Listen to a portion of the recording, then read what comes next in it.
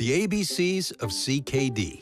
A is for awareness, because knowing that your chronic kidney disease and type 2 diabetes could progress to dialysis is important. B is for belief that there may be more you can do.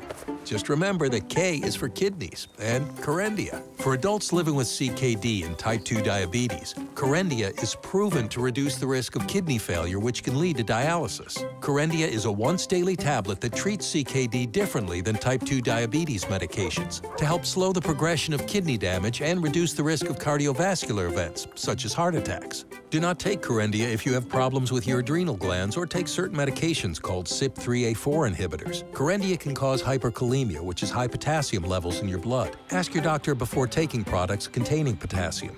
Kerendia can also cause low blood pressure and low sodium levels. So now that you know your ABCs, remember K is for kidneys. And if you need help slowing kidney damage, ask your doctor about Kerendia.